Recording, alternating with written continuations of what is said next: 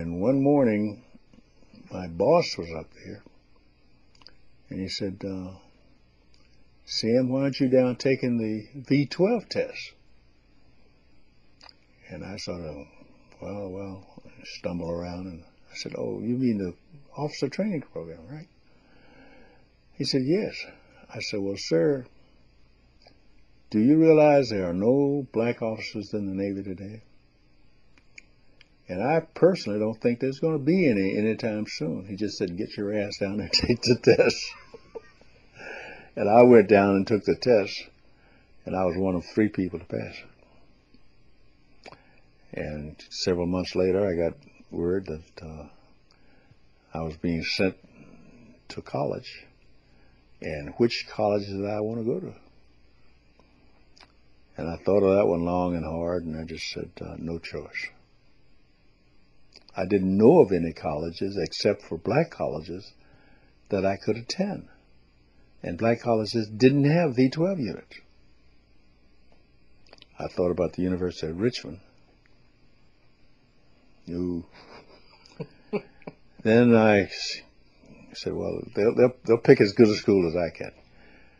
So all of a sudden my orders come back, and I go 100 miles away up to the University of Southern Cal. Yeah, you remember who played football at Southern Cal? The famous football player who killed his wife? Well, I got up there one morning, and I actually got there one afternoon, and unloaded my stuff, and they assigned me a room with 6 other white guys, as I recall, 7 or something like that. And I spent the night there, had 2 meals, I guess, there. And the next morning, someone came up and said, we're going to take you over to UCLA. I said, we think you came to the wrong school. Okay. So I packed all my stuff, got in a car, a truck really. They took me over to UCLA, and I went to UCLA, and nobody threw me off the campus, so I just stayed there. And what did you think when they came to make that transfer? Well, I didn't think about it for a long, long time. And then finally it dawned on me one day that O.J. Simpson hadn't gone to USC at that time and become the hero that he was. And so they were getting rid of just another old so-and-so. But in any event, it didn't bother me that much. I liked UCLA. UCLA was out in the country versus USC, which was in town, and I liked country schools. But in any event, I stayed there for 3 semesters, I believe. Now, how you said that you were put into a kind of dormitory setting, I guess, with 6 other young men who had passed the test, and they were all white. Yeah. How did they respond to you? I mean, you were the only black. Yeah, but we were all young guys, 20, 21, 22. In fact, I was probably older than any of the rest of them. And they treated me just like a gentleman, and I treated them the same way. Didn't have any problem at all. In fact, I was shocked when I went to UCLA, and they assigned me a room. They assigned me to a room in the basement next door to Peck's bad boy. This guy was always in trouble doing something. And I got to say, now what the hell did I do to rate this? But anyway, we got along fine. He didn't bother me. I didn't bother him. One day he, as I recall, turned the water on in my shower and left it going for 24 hours. And of course, the place was flooded when I got back. So the next week I flooded his place. We got along fine. I didn't have any problem. Now, tell me about the kind of psychological transition that you, as a young black man, had to make from dealing with white folk in terms of the way you were raised to stay away from them. They're trouble, they're this, that, and the other thing.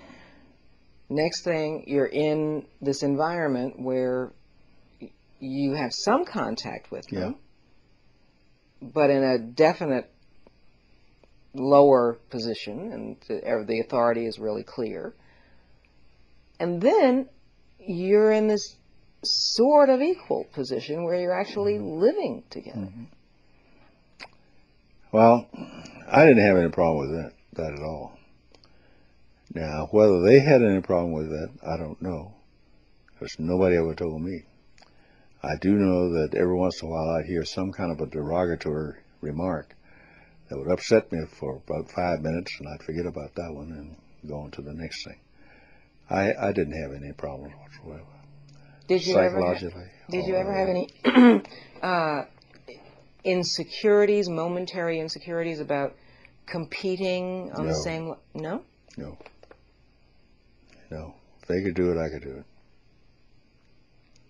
Is that just that natural self-confidence, or was Natural that your mother sitting on your shoulders saying? Natural self-confidence, plus my father told me that, son, if they can do it, you can do it. Yes, sir. No excuses. No excuses. So if your father wouldn't have exactly been sympathetic if you called him up and said, "These white people are really mean." Yeah, right. No, he would not have been sympathetic. Yeah. So you just if Wipe, they can do it, wiped that one off and went on to the next thing.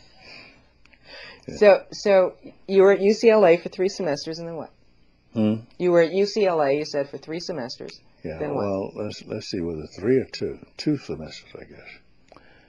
You see, we went on a 3-semester year in those days, and I got there something like November, and our semester went till about March, and then from March till June, and I got out in June. I had enough credit to go on to the next step. And the next step was Columbia University, which was the midshipman school. And I went on to Columbia University, and as I said, I'd been out there integrated, so far as I was concerned, for 6 months, and I liked it all right. And I just went on to the next step, kept being integrated. And suddenly one day I realized that I'm going to graduate from this big institution. And I did. I've forgotten what date it was now. I used to know. 14 December 1944. I think that's when it was I graduated. Was the graduation ceremony, was that the one that was held at St. John's Cathedral? Was that That's it? right. I understand that there were approximately 1,000 graduates, and you were the only black face. The only one in the school. That's right. You say that so calmly, like, no big deal. You know, I mean, that's an amazing thing to experience. I mean, I can't imagine, walking into this cathedral with 1,000 young men, and you're the only black face.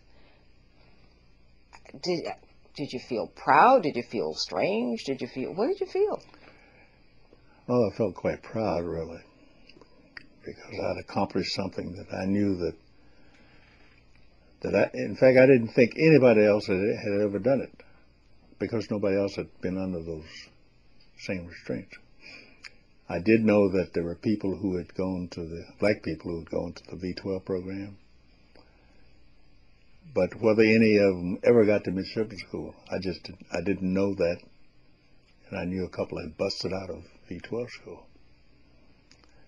But I felt pretty proud that my old dad could now stand up and says, "That's my boy," and feel proud too. How did you do it? I mean, how did you manage to do it when other young black men, granted few in number, but other young black men had tried and been busted out? I don't know. I really don't know why they busted out. Did you have some extraordinary self-control? No. I don't think it was self-control or anything else. It was a will to do it. And I didn't plan to fail. I wouldn't doubt that a couple of those guys had planned to fail. Really? Why do you think I that? don't know. That they just didn't want the stress or the responsibility, or Could have been that.